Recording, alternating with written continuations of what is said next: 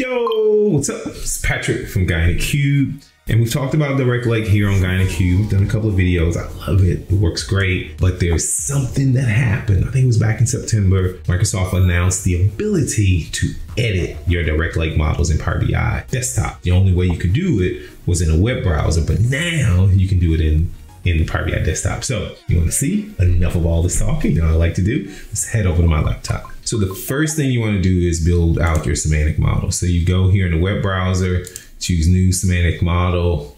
I can't do it that way yet either.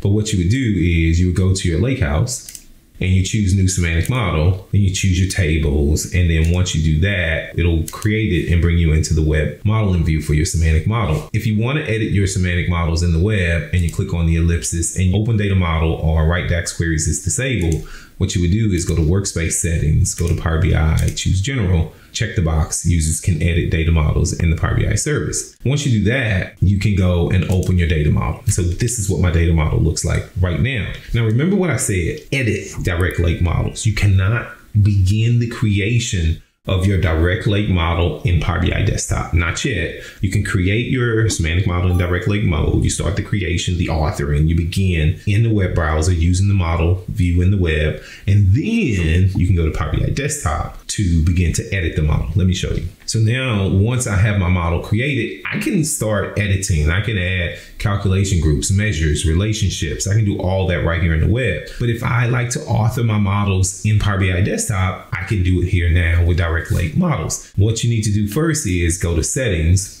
and then go to preview features, and you need to check the box live edit. You may need to reboot Power BI desktop. Okay, so once that's on, you're ready to go. Now, I want you to pay attention to these icons right here because this really made me excited. I'm going to go to my One Lake Data Hub. I'm going to choose Power BI semantic models. I'm going to choose that model that I created, and don't just click connect. Click the little drop down and you're going to choose connect or edit. Choose edit. Watch those icons. Once it establishes connection, boom, you only have two. You only have the model view and the DAX query view. I'm basically in model author mode. I can't create reports. I don't want to create reports. I can't view the data. It's in Direct Lake mode. If I need to view the data, I either will write some DAX queries or go back up in the web browser, or I can live connect to this semantic model and start building my reports like I should. One semantic model to rule them all. Maybe not one, but a few. So now I can begin to author my report. So for example, I can get my fact table and have all these different relationships, all these different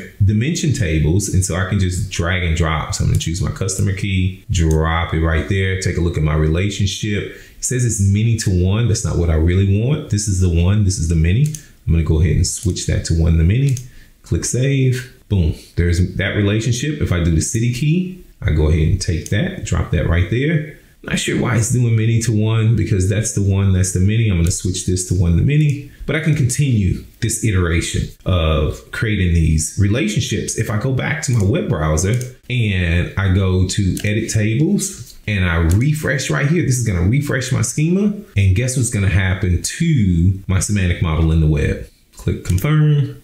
Boom, there's my relationships. You see the two relationships I created? They're right there. So the semantic models in your workspace. As I may author and make these changes in the desktop, the authoring is right it automatically back to the semantic model that's stored in the service in Fabric. So for example, if I went here and say, give me a new measure, I'm going to do something really simple. We'll call this total sales. I could have done this in the query view, equals sum sales amount.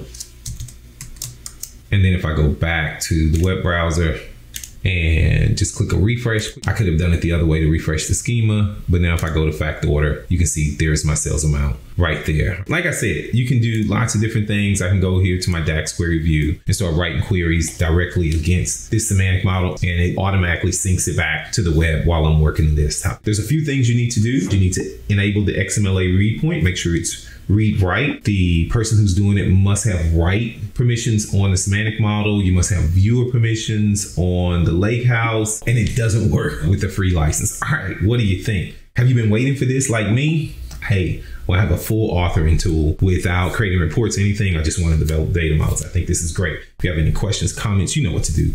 Post it in the comments below. If you want to learn more about Fabric or the workloads in Fabric, probably a video flying above my head. And as always, from Adam and myself, thanks for watching. See you in the next video.